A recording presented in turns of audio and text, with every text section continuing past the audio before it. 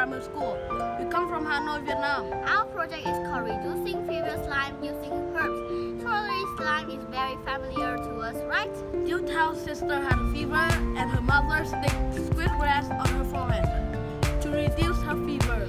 That is a traditional medicine of Vietnam. However, the disadvantage is that it looks dirty, and with the high-speed of urbanization, high-rise homes have taken their places, so it's not easy to find squid grass in the city.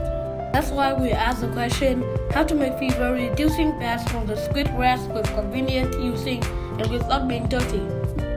We have searched on the sources of information about the active ingredients and effects of squid grass in the internet, books, newspaper relatives, and we also know 2 other plants to help reduce fever: leaves or pennyworth mint leaf. The effects are great, but they are not easy to find in the city. We went to the market to find squid grass. Its price is pretty cheap, about $1 per kilogram. Where's the regular sale of cheese out?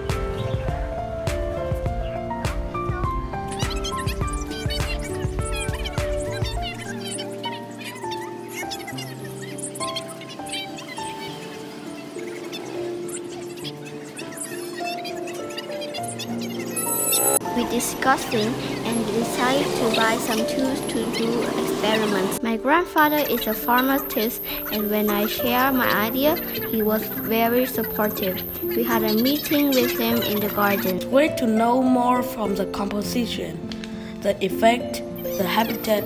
This is a humid and easy to live tent.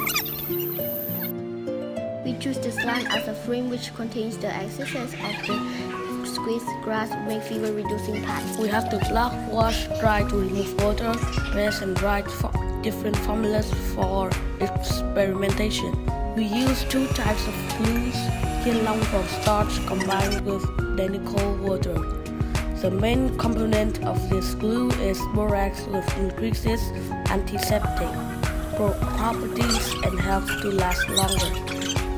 We have been experimenting for 40 consecutive days at different temperatures and experiments in friends and relatives. Recommended time is 1 month. Slime is not affected much by temperature, so hot or cold are easy to use. After a lot of research, we use natural gauze or gauze bags to decay completely. We realized that in order to be able to preserve longer, we need to condense the solution to make glue. We went to the Institute of Chemical Analysis to get help from Dr. VietNam, chemistry doctor in Belgium, analytical chemistry. We have entrusted to get the essences from the leaves of the squid grass and the pennyworth with 2 ways to make 2 types of glues, dry and wet glue.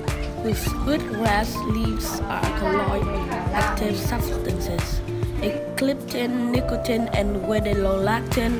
To get these essences, we have used 2 methods that are dry naturally and using a solvent which is a medical alcohol.